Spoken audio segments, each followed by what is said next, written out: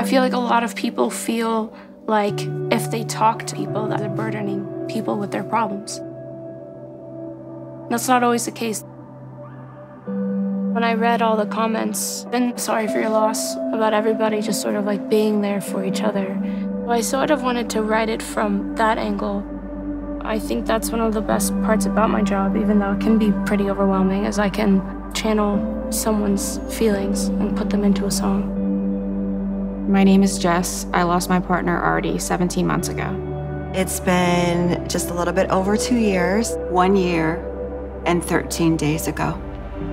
Sorry for Your Loss was the first show I had seen that was realistic about grief and widowhood.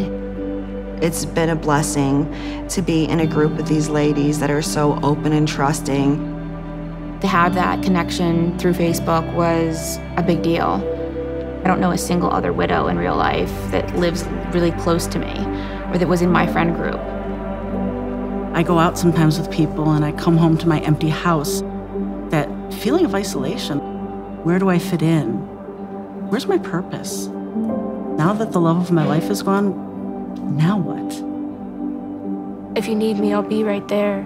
Even if I'm not next to you, you know, like it's, you know, someone online saying that I'm here for you.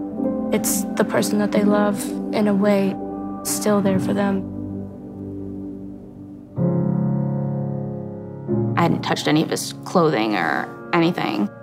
I was in a daze. Why will no one let me just be angry or be sad or not understand why I'm upset and why I haven't moved on already when it's only been weeks? And I watched the first 4 episodes they had released all at once and just sat there on my couch bawling my eyes out with my dogs. It felt like someone got it. We spent more than 24 years of our lives together. It's a lot of loss, missing somebody that you love so deeply for so long. The looks across the room, the little things, the big things. I miss us. I miss the man who used to tell me that I was pretty every day of my life. I just miss us. When we started writing the song, I started it on the piano. I had sort of written every other part but the verse.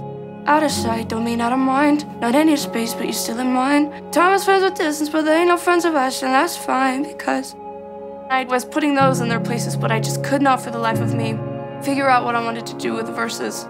I ended up calling this amazing artist that I know, JP Saxe. I just need help with verses. And he came and he did his thing, and then I sort of just tweaked what he had done. I knew that I didn't really want the song to be that sort of melancholy. I wanted it to be more uplifting, so we switched the piano to guitar, took it up a couple steps, and then it just felt right. Even when somebody is not with you, you can still feel them with you. You're never as lonely as you think you are. My biggest takeaway is for people to know that they're not alone.